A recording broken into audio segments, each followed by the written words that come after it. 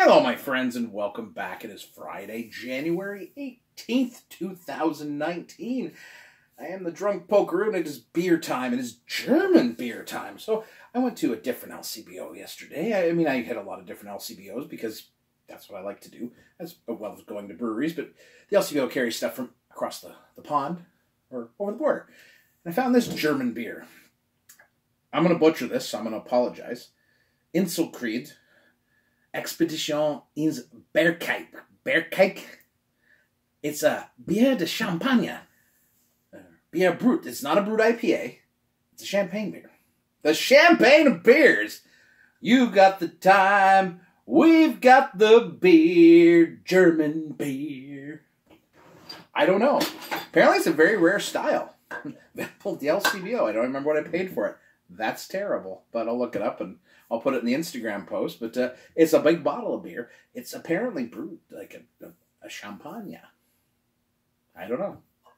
Whatever. Hey, this is what's going to the LCBO. Now, this is the LCBO at the corner of 20 Highway and 53 here in Highway 53 here in Hamilton. They usually have some really cool European beers. So I go there a lot because they just bring in some stuff I don't see other places.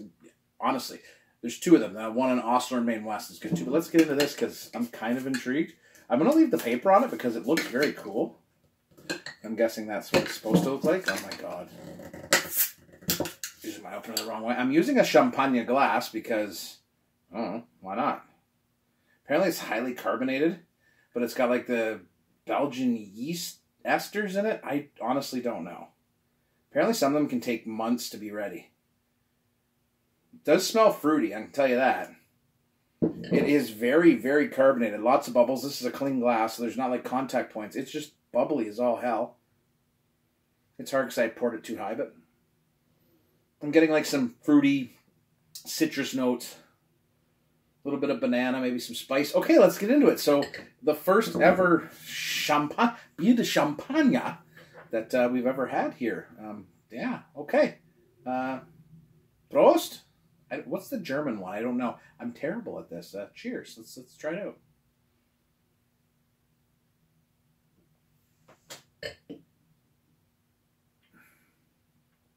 Ooh. That's kind of fun.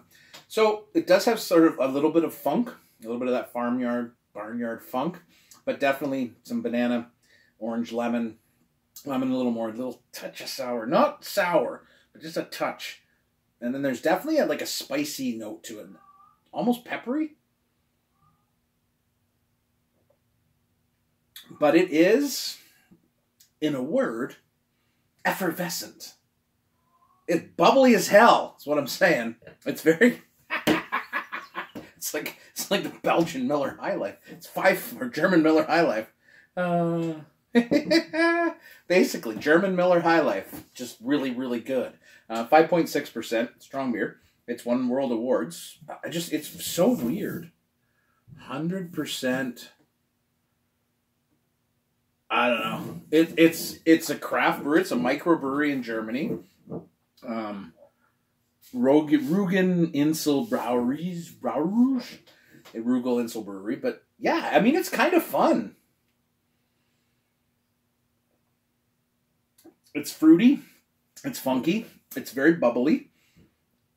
Wow, I'm actually kind of liking this. I don't know. This is probably not the right glass for it because you're not really...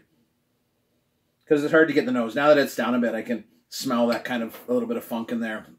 But, I mean, come on, champagne. Biere de Champagne. That's what it says in the Untapped thing. And I looked at Biere de Champagne. Doesn't say champagne beer. It says Biere de Champagne. So, anyways, guys, look for it at the LCBO. Why not? Like, it's fun. I mean, that carb is crazy. There's nothing on my glass. It's just carb. It's... All right, cool. Yeah, happy Friday. I mean, that's awesome. I hope you guys have a great night. Hope you're prepping for that storm if you're in Southern Ontario or the northern states there. Be ready. Stock up on beer. I know I have. Be safe. Take her easy. Cheers, my friends. Happy Friday.